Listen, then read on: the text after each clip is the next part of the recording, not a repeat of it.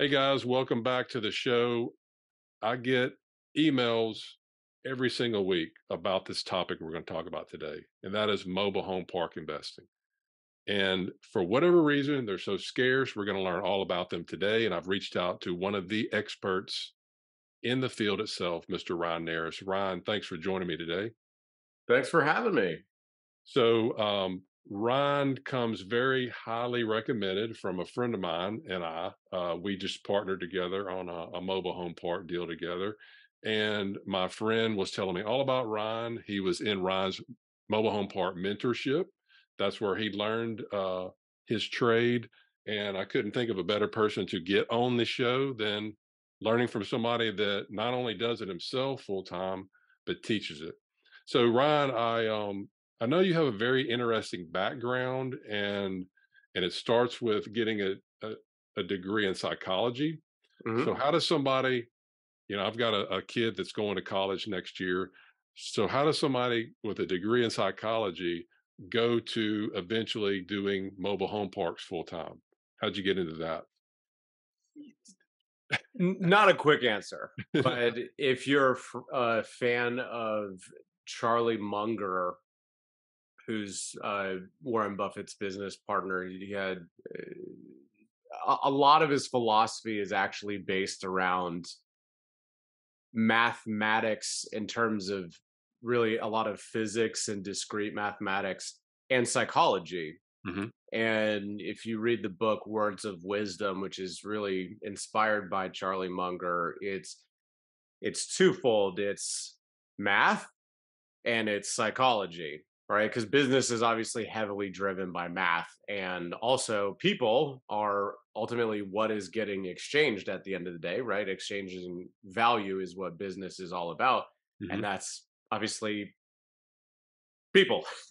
Right. Business is people. Exchanging value is people. So if you understand people, that's gonna set you apart. So his big thing was study people, you understand the people, the math, you understand the math, great.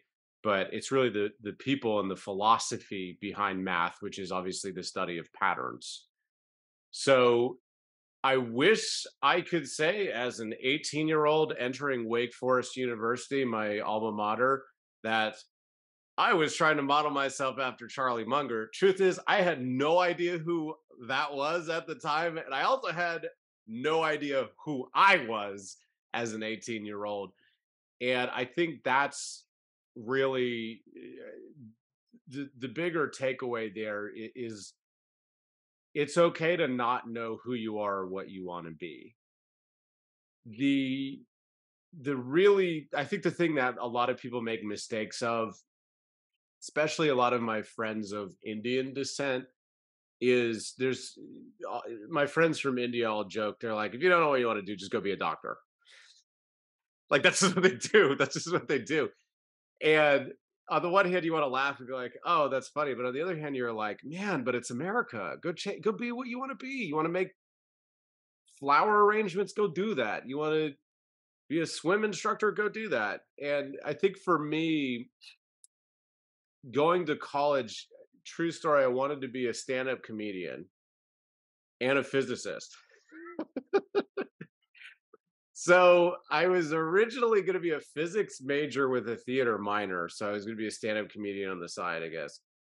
And then it twisted and turned, and eventually, what I just kind of took a leap of faith in doing was I went from going from a physics major, which is obviously very hard, and a lot of your listeners probably are sitting back and being like, "I went through STEM.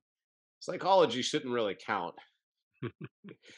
And to make a pivot from a physics major at a good school, Wake Forest University is a good school, to psychology, made my mother very upset.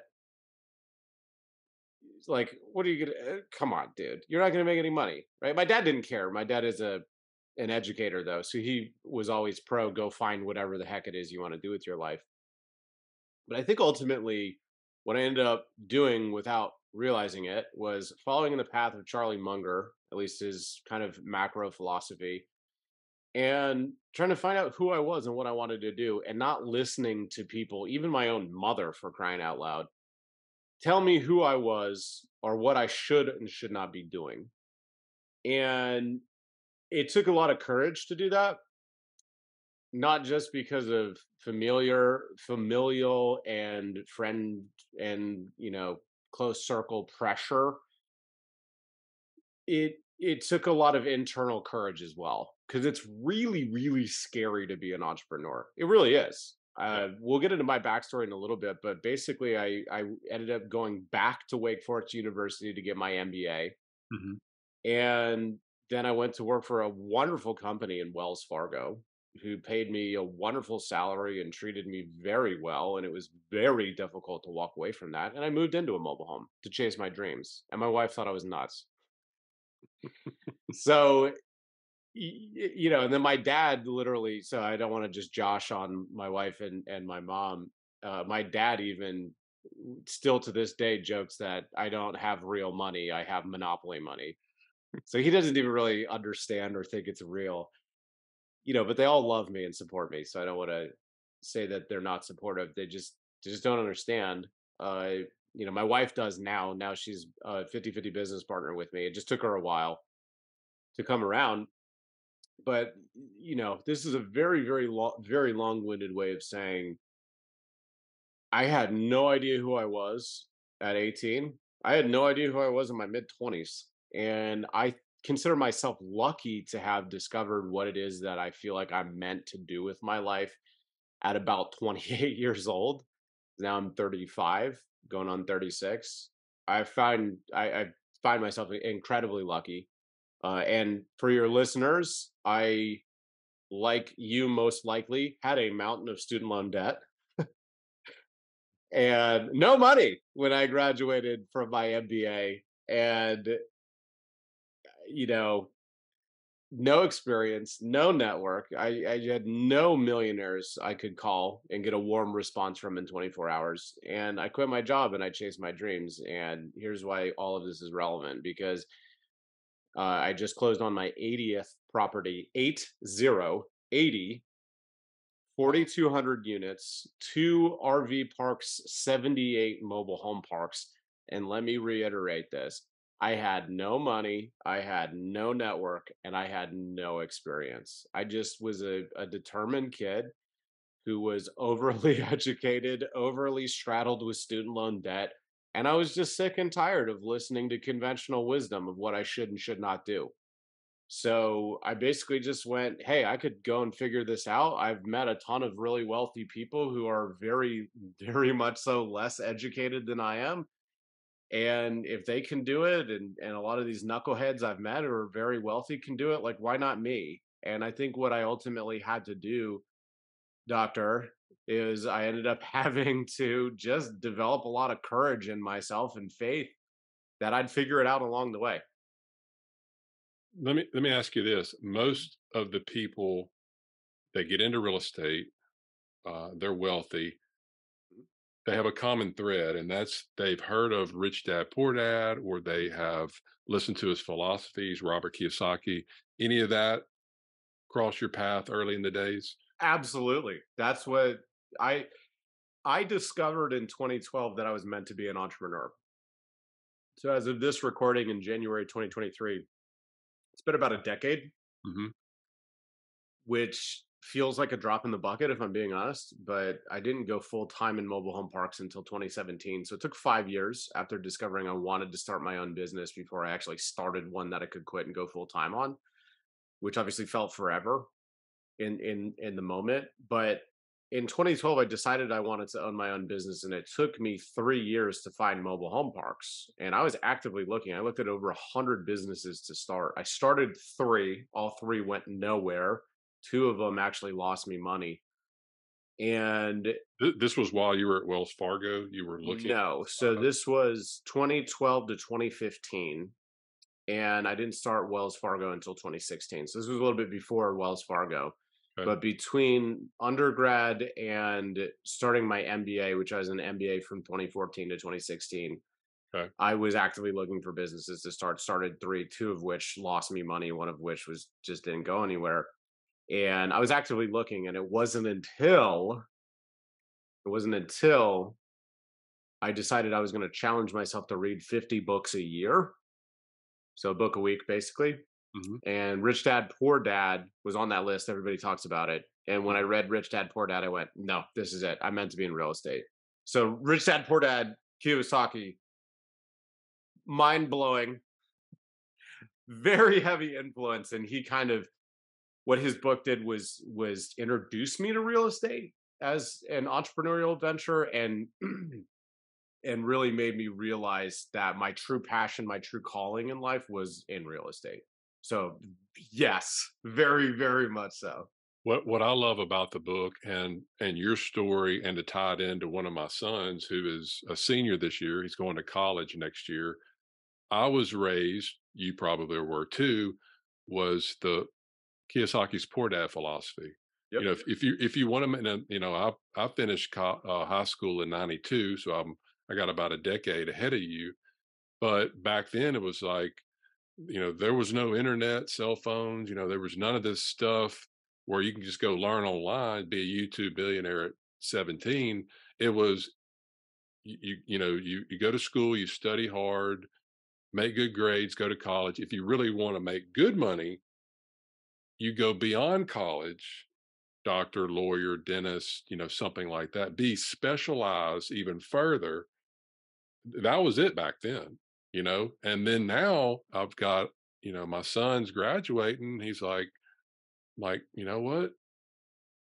You don't really have to go to college if you don't want, if you don't want to. I mean, he does, and he's looking at some things. He's a quarterback, and he's thinking about maybe trying to get on with a smaller school. But still, I mean, it's so wide open now, which and I'm just constantly talking to both of them, just introducing the entrepreneurial concepts, to them. It was And always there. It yeah, was always there. It's just easier to find now. The barriers of yeah. entry have come crumbling down.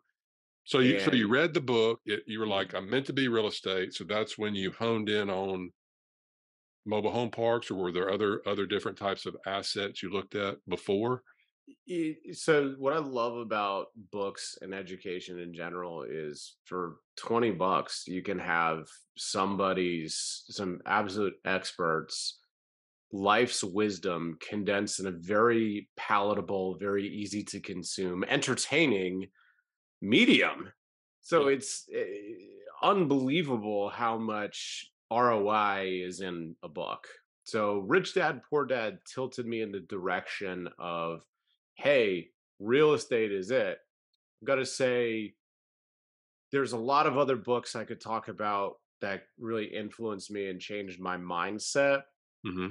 But I gotta say specifically where I found mobile home parks was a book called The Millionaire Next Door. And in The Millionaire Next Door, there's two books that that author came about, but in The Millionaire Next Door, he specifically mentioned mobile home parks. And I have to go back and reread that. I don't remember him mentioning that. Tom so Stanley? that sounds correct, yes. Okay. And I remember Huh, reading that interesting. and being like, Okay. wow, a mobile home park. Because this was, I can't remember what year I read it, but I remember 2012 or 2013, maybe 2014. And I just remember reading that and going, a mobile home park? A millionaire could live in a mobile home in a mobile home park, pay off the debt, and just sit there and collect Mm, money from rent. And I'm like doing the math. I'm like, gosh, you can make over 100K a year debt free and have no expenses. I was like, all you have to do is get over the fact that it's a mobile home. Oh my gosh, sign me up. So Rich Dad Poor Dad pointed me in the direction of real estate. Millionaire Next Door pointed me in the direction of mobile home parks. And then again, we could talk for hours about great books I read that help influence me, but those are probably the two biggest that got me to specifically to mobile home parks. okay, so walk me through Mhm. the when okay, you're like, "Okay, I'm all in, I'm going mobile home parks." What did that transition look like that was out of Wells Fargo into that? What are maybe some of the steps that you took to get to that first point? I'm going to do my best not to be a highlight reel. So this is like the one thing that you just have to know as a listener is that I'm going to make it sound quick and easy. It was hard, arduous, and I never knew if it was going to work out. Okay. But 2012, I discovered I wanted to be an entrepreneur. 2015, after looking at over 100 businesses, feeling like I was never going to get anywhere or find anything, I lost money on two ventures and I didn't have a lot of money to begin with. And it was hopeless. And 3 years is a long time when when you're losing money and you don't even know if you're ever going to find it. It's kind of like trying to find a spouse. You got a whole lot of really awful dates that are expensive, and they're fine people. Don't get me wrong. I'm not saying the women I dated weren't wonderful humans. They were. We just weren't good fits for each other. And then one day you find your wife. Mhm. And my wife hates when I say that because she's like, "You're basically comparing me to a mobile home park." I'm like, "Sweetie, but mobile home parks are great." But one day it hit, and I when I found it, and when I found a path to get into it, everything made sense. So that was 2015 when I went, "Oh my goodness! Not only have I heard about mobile home parks, but I was like, that's a good idea, but I didn't want to explore it yet." So it took me really 3 years to take a really serious hard look at mobile home parks. And then I kind of took a year to really try to figure out how to get in the space. So it took me 9 months to even find a deal I wanted to buy. And then it took another X amount of time to find money because I didn't have any. And then there are This was problems with like the your deal. local area you were looking at, like you would physically go look? My first deal was outside of Durham, North Carolina. So I was in Winston-Salem, North Carolina, in 2015. Okay. In 2016, completing my MBA. So Durham is nothing. You just hop on I-40. So our first ever deal we put under contract, I think it was March of 2016, and we hit hiccup after hiccup after hiccup. We didn't have closing until September. So I had already graduated and moved back to Charlotte, North Carolina to work at Wells Fargo. Hmm. So it took me a while between finding the deal, finding the money, getting the deal across the finish line. But the problem was it didn't pay enough for me to leave Wells Fargo. I ended up doing my next deal in January of 2017, still not enough money. And then I ended up going full time really at the end of slash start of end of June 2017, start of July 2017. How So how big were really, those 2 parks, do you remember? the first one we did was 89 lots, like 60 or so occupied. The second one was 33. Okay. So small, so not enough to really go full time. Mhm. And then our third one, I was looking at a pro forma and I went, wait a minute, it says on-site manager. Combine all the income, it's like $35,000 a year. And I went, wait a second. What if I just was the property manager? What if I just moved into the mobile home park and had no living expenses? What if I just lived on a shoestring budget, got myself out of a really nice middle class lifestyle, just bit the bullet for X number of years, moved into a mobile home, and just chased my dream? And I said, look, if my ridiculously expensive MBA is worth anything other than the piece of paper it's on, then if I fail here, in theory, I just go get another job, right? That's what it's for. And if not, then that was a huge sham. And shame on me. And it was really scary because my dad was poor dad. From my dad was an educator. Like his philosophies match that. Now my dad did incredibly well, and I'm not knocking him. He's found his way in the upper middle class, and he's retiring debt free with a great nest egg. But it took him decades. My dad's twice my age, and I have all of that now. And the reason is because I did something incredibly bold. I quit the middle class. I quit conventionality. And I did something most people find excuses for. Oh, I got kids. Oh, I got debt. Oh, I got a mortgage. Oh, yada yada yada. I am not willing to blah. And the truth of the matter is I have kids. I wasn't willing to do that. Ask my wife. She used a lot of very choice words that were not SAT words to voice her displeasure about moving into a mobile home at first. And now if you asked her, she will tell you in a second, if we lost it all today, we'd be in a mobile home tomorrow because she's seen it now. She just needed to see it. Mhm. And I needed to see it too. And what my wife had the luxury of that I did not is she had me explaining all of these things to her, showing her. I had to go and learn those myself because I did not have multimillionaire friends when I started out. I had not read books from very successful people. I had to go out and self-educate and build up my own courage to even do all of this. So it took me a long time to self-educate, and my wife, again, is the beneficiary of having someone close to her who's already done all of those things, read all those books, made all that sacrifice. So, as a rational human being, she's like, "Oh yeah, of course, duh, let's go." So I love her so much. We're again 50-50 business partners now, and it works for us. And she's, if something happened to me, I fully trust her to not only continue to run what we have, but take it to the next level. Yeah, So she, like me, just needed to go through the mental process of making of beating out the middle class and welcoming in the mindset of rich dad, which is again what's so beautiful about that. But getting back to your initial question here, what did it look like? Well, look, 2015, I discovered mobile home parks, really took a hard look and said, this is what I want to do. But that was 3 years in the making. And by the way, 2012, I'm before that, I was still trying to discover who I was. So there were skills I was building, there were people I was meeting, there was all sorts of things I was doing even before 2012. So when I get to 2015 and I decide mobile home parks, even then it takes a year to really buy my over a year to buy my first, and then another full year to have enough scale to go full time. And even full time looked like living on a blow up mattress, paying myself $35,000 a year to scale a portfolio. And when I did that, doctor, oh my gosh, I literally lost 15 pounds. Changed nothing about my lifestyle in terms of diet and exercise. I lost 15 pounds of sad weight.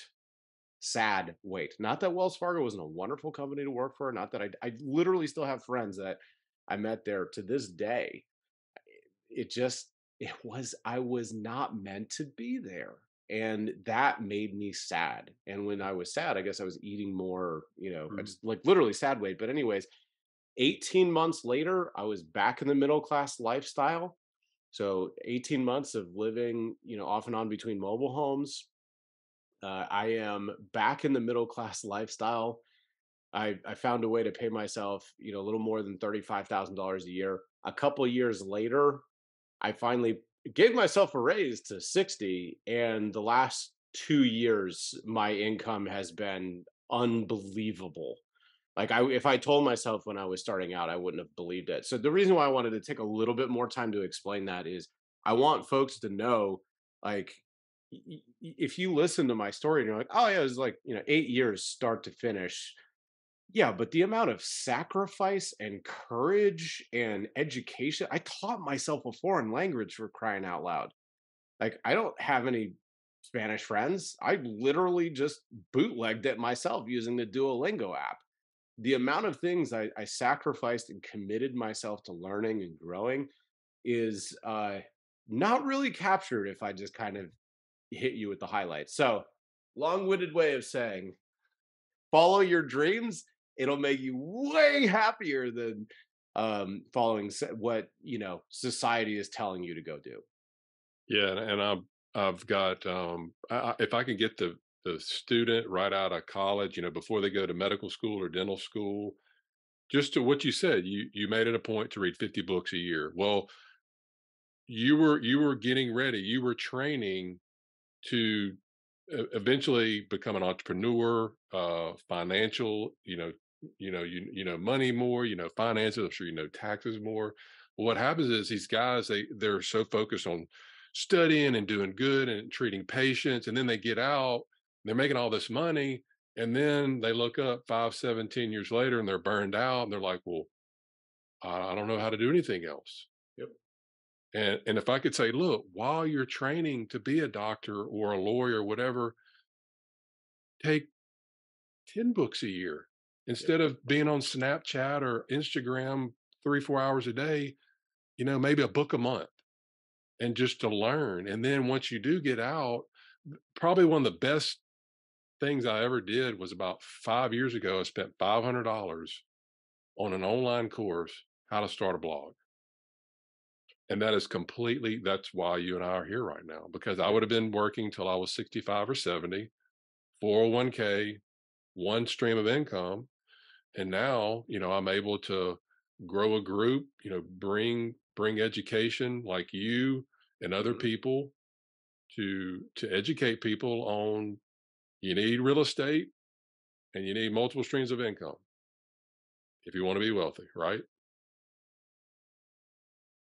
So there's so many different asset classes out there. There's hotels, apartments, self storage, medical office buildings, and people are always asking me, "What should I invest in?" or "How do I decide?"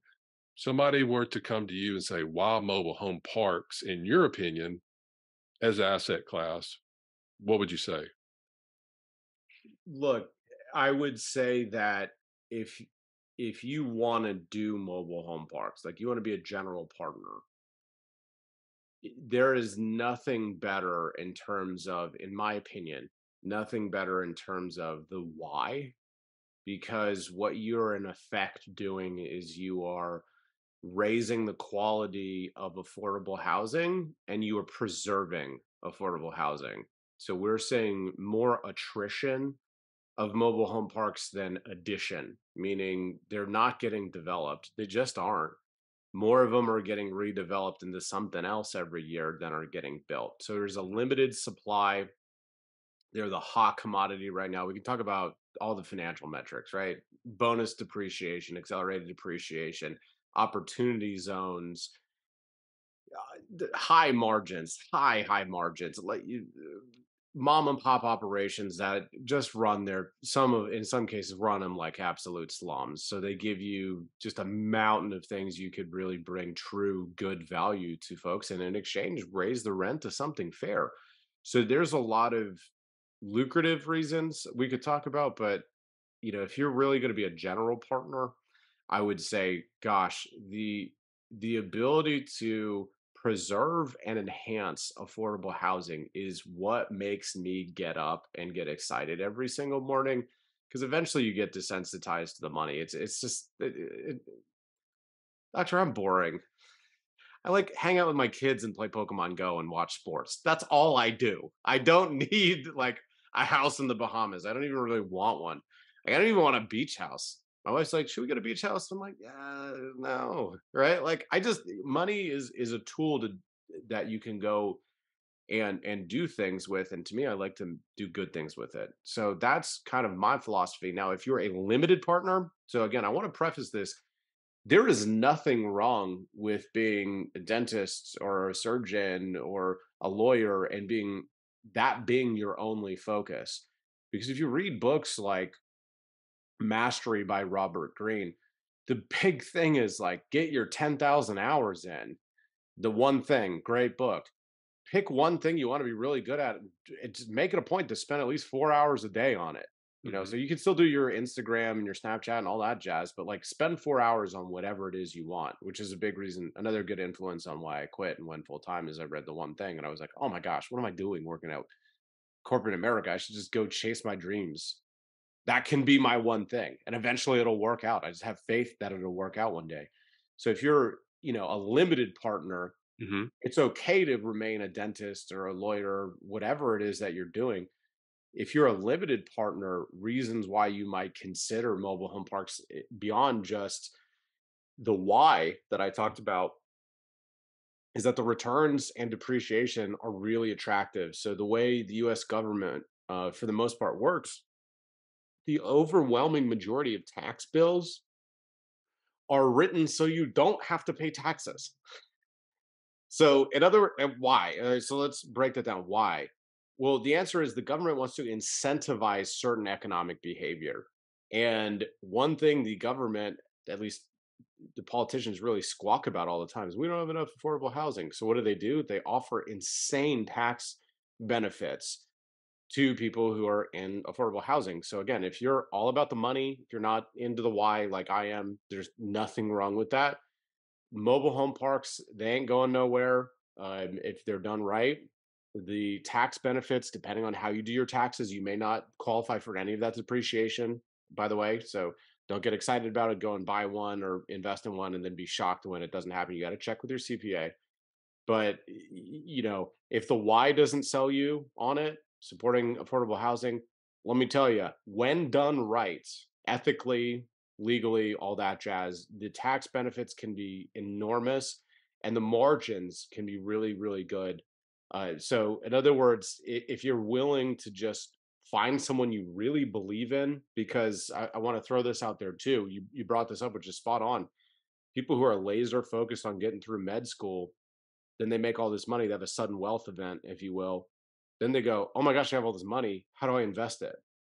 Right? That's a skill. It turns out, as a general partner in mobile home parks, I am having to learn how to be a limited partner in mobile home parks. I don't know.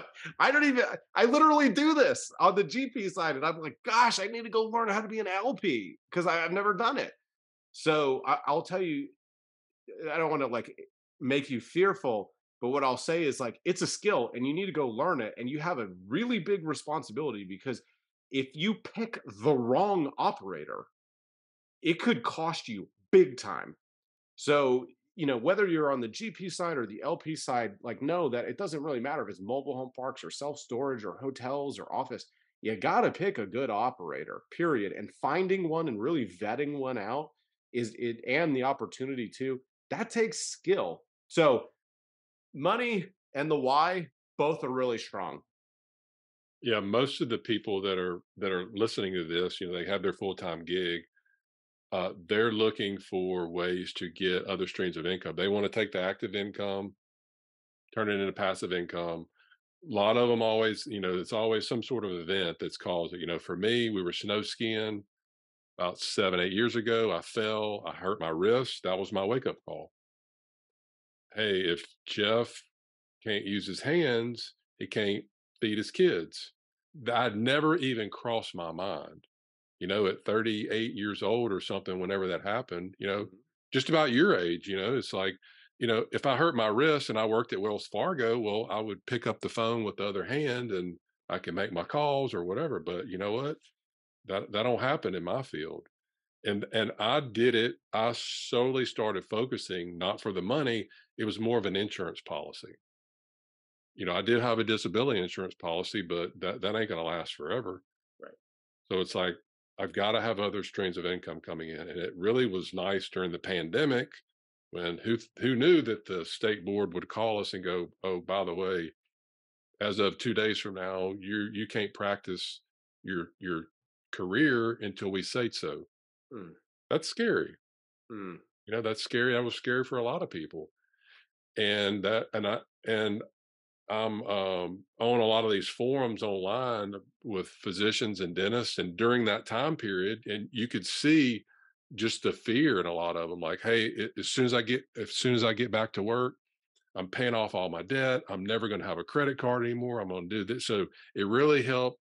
It was a wake up call for a lot of people, yep. and that's why I'm really wanting to get people like you and educational material and just educate people that there's other ways to skin a cat. You don't have to completely rely on your income. You can invest for cash flow and the tax benefits. And mobile home parks are a great way to do it. And I'll say that there's more than just mobile home parks too. So RV parks are great, self storage, office when done right can be great.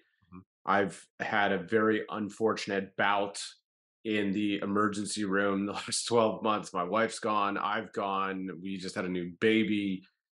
And I'm going to tell you to have, oh, and then some of our latest acquisitions haven't been going as lucratively out of the gate as we were hoping. We're always going to do the right thing and make sure our residents are taken care of, even if that means we take losses. And so we've had to take losses on about a half dozen or so properties, which is fine at the end of the day for a whole lot of reasons. But at the end of the day, I can be in the emergency room, whether it's myself in the hospital bed, my wife, or whomever, and it's okay because I am a limited partner in a whole bunch of stuff. I'm a general partner and even more. And I have a team and a machine, and I can step away for a little bit, and that's okay. And that's funny you mentioned the skiing accident. I was actually in sales before I got my MBA, and that's when I was kind of going through going like, gosh, I need to make a push to try to figure out who I am and where I want to go next. And in 2012, before I really committed myself, or maybe it was 2011, before I committed myself to reading all these books and pursuing an entrepreneur and discovering I was meant to be an entrepreneur, I sprained my ankle playing basketball. I was like, I don't know, 23, 24 years old. I sprained my ankle. And in sales, I couldn't sell unless I wanted to show up in crutches, which by the way, I did because I was like, I'm commission only. I can't be at home right now with the sprained ankle. And that was a big impetus for me to just I can't wait. Even though I'm in my 20s, I got, in theory, plenty of time left. Mhm. You got to start now.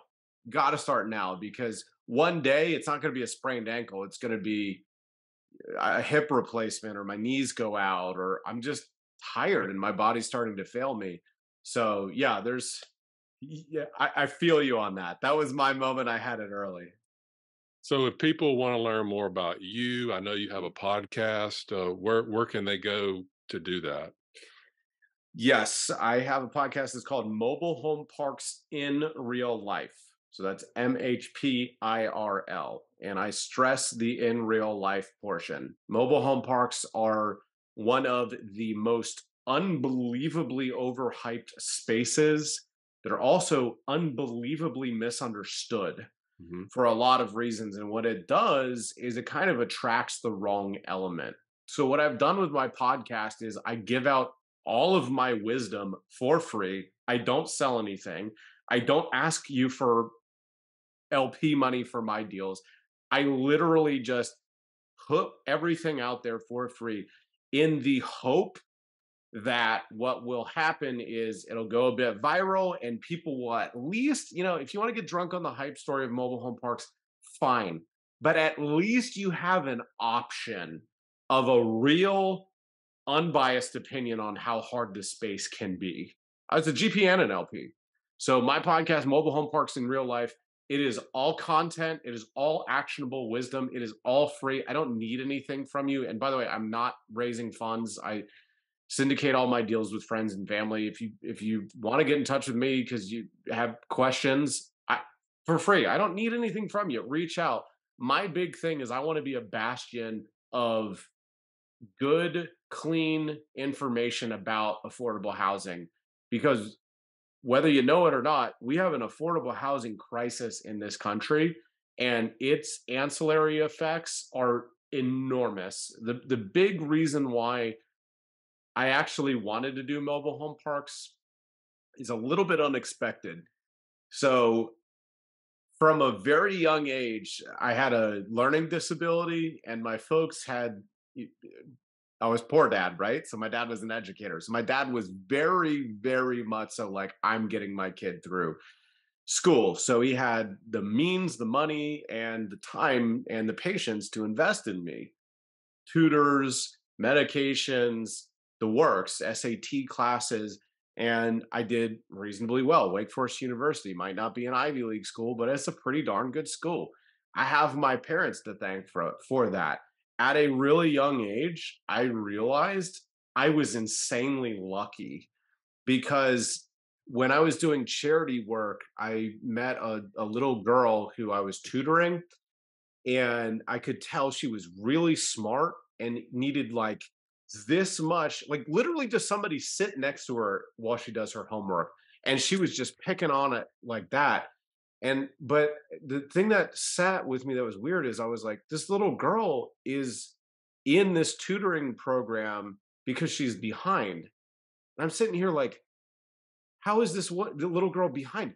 She is picking up on she is so smart and clever. All she needs is a warm body next to her. Oh, I get it. She's coming from poverty where her parents might not care about her, or she's raised by someone, a committee of people, or she's in foster care, or she's this, that, and the other thing. Meanwhile, I'm learning disability coming from a middle class family who cares. Not that her parents don't care or this, that, or the other thing, but the amount of attention I got was needed to get me there. The amount of attention she needed was like this much, but she may not get it. And that talent and that intellect may completely go to waste, or worse, go to crime. And that humbled me at a really young age, Hmm. because I went, gosh, if I didn't have my parents, I might be a criminal. And that never left me. And what made mobile home parks so appealing to me, and why I'm just gung ho about it, is because one big reason why these kids don't get their education and wind up in crime is because their parents are too stressed out working three jobs and not being able to afford to pay for anything. And they're moving every 18 months or less, or they're, raising a kid by committee, and it affects our entire community. So for me, like, when I say this, people are like, "Oh, come on, dude. You want something from me. You're selling education or raising money or this." No, I believe if I encourage good people, good entrepreneurs, good would-be entrepreneurs to get off the sidelines and get in the game and do right by people in affordable housing, I think we can improve our communities on the whole. We can get kids better education, and in a very, very expected way. That's what got me excited about mobile home park investing. So if you're listening, come find me. I'm very passionate. I will give you my time and my wisdom for free. Just use those powers for good, please. Ladies and So gentlemen, I'm Ryan Narus. Please come find me. I'd love to connect. mobile home parks and real life podcasts, guys, we'll put the link below this. It was very great spending this time with you. I'm sure after we get the tremendous amount of questions that probably come in comments, more than likely I'll probably reach out if you don't mind, and we'll do Sure. another episode. That they may want to know more about depreciation and tax benefits in mobile home parks. I don't know. We'll see what happens. But again, thank you for your time, and we'll put the link below the video. Thanks for having me.